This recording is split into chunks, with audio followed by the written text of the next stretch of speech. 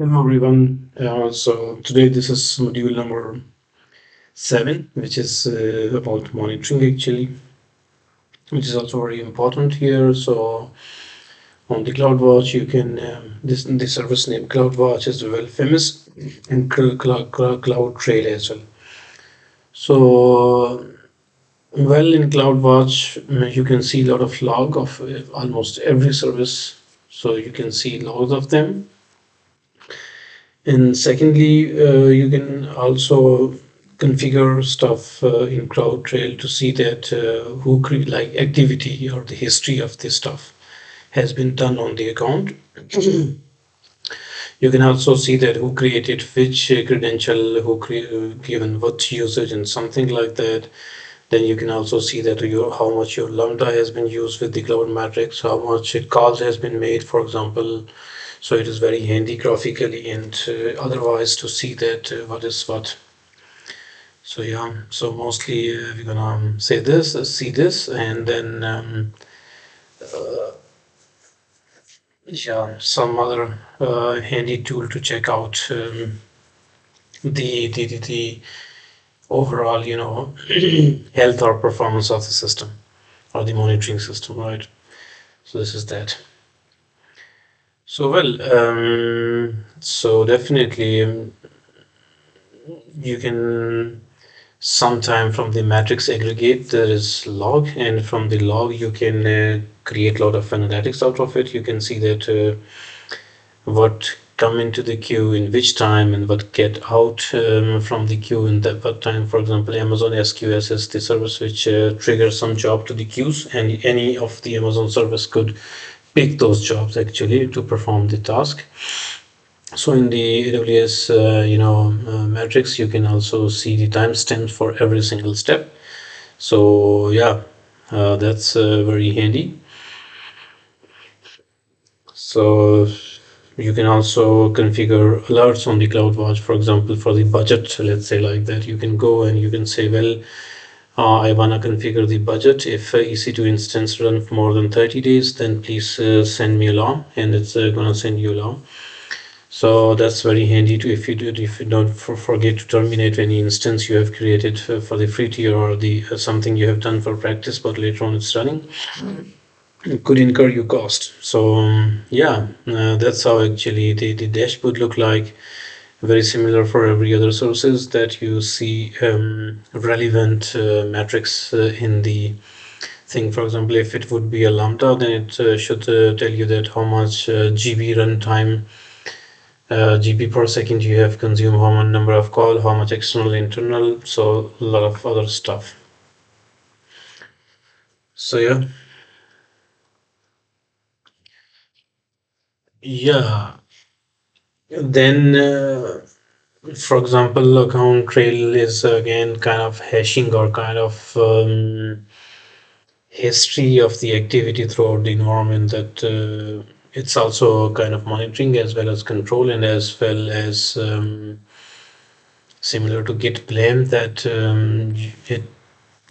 everybody should know that who performed what, so that everyone should be, you know, held responsible for his or her task. So yeah,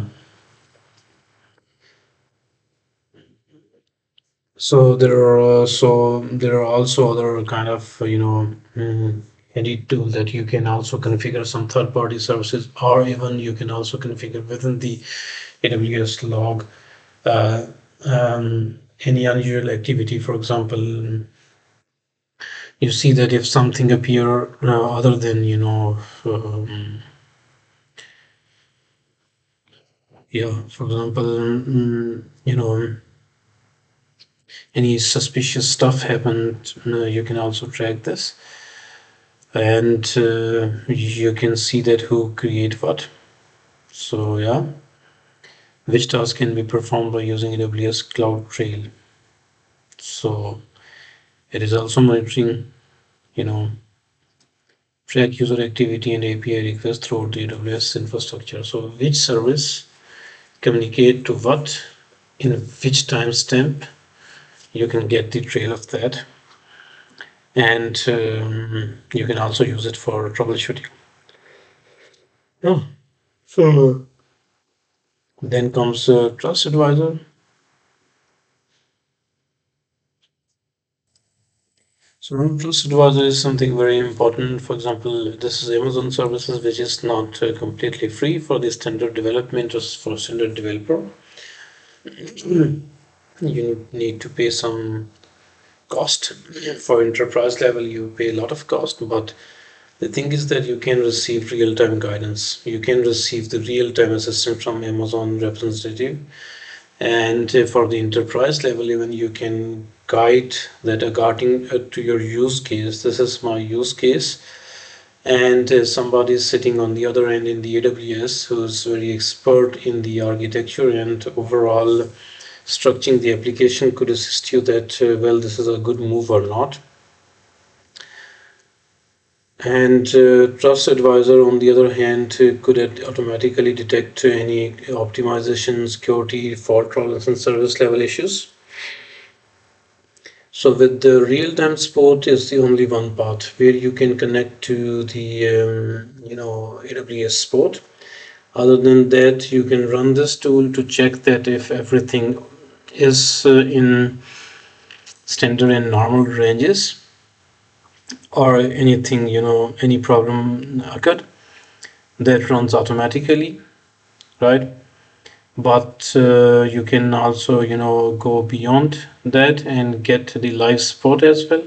We'll discuss that live support 3 levels in the next module when we'll discuss the pricing and support. But yeah, the AWS Advisor the AWS Trust Advisor is something that built by Amazon to run similar to ScanDisk, which run predefined task on your account and guide you well security wise. These are the problems you need to take care of. For example, you have given you have allowed HTTP requests from inbound and outbound, for example, in your security groups, and then it would tell you that it is too lenient. Might be you should think about restricting this, something like that. Other than so, you have seen all the categories. Cost optimization is self-explanatory. That it tell you that okay, if you instead of using this S3 class, standard class, might be you should thinking about intelligent tiering. Performance means that in your architecture, if you're deploying the 3 or 4 different EC2 instance, less than that without load balancing, might be you have some issues. Security wise, as I discussed, that inbound outbound rule and traffic wise. Fault tolerance means that how it's likely that your system is crashed, or do you have enable in your S3 bucket the availability zone is equal to 3. If it is equal to 3, then definitely if something happened to any one S3 bucket, then your data is still safe. And similarly, service limits. So what limits in place in what? For example, that's a very extreme case. For example, your Lambda has or something has or API request call is 1 million requests per day, and it should tell you that might be based on your traffic, this limit is not enough and something like that, right? So let us now go to the console and see how this stuff in real time look like. Okay, for example, you can come here, you can say CloudWatch. In CloudWatch, actually, you can come here, right? So the thing is that here you can create alarm. So I'm gonna give you an example that you can create the alarm based on the matrix. If this matrix happen, this log is happen, do this. There's endless possibility for the alarm, which means that you can create any kind of alarm. You come here, you create alarm. For example, you have run the EC2 instance and you set the matrix here, and you see if the CPU usage of that CPU usage for this EC2 instance is increased by 80%, then please notify. So yeah, that's how mostly alarm should work, right?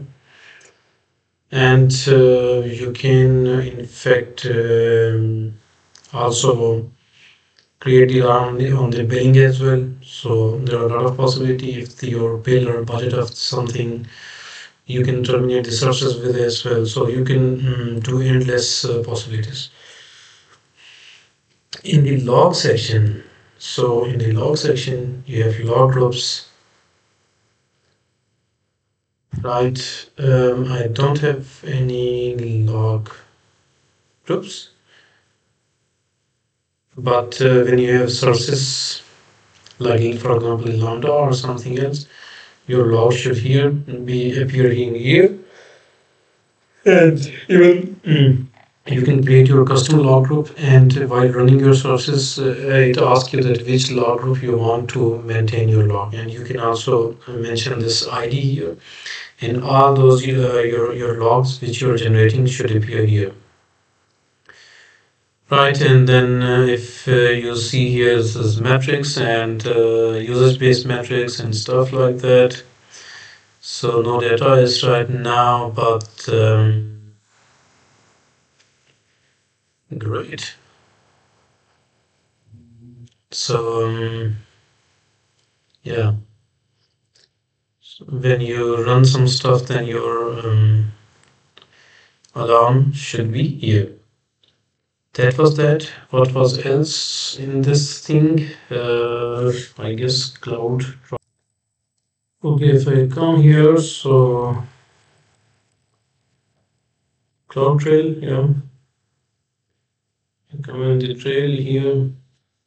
So what you can do with the CloudTrail here. So with CloudTrail, either you can create your custom account trail here,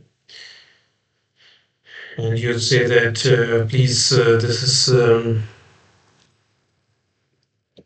monitor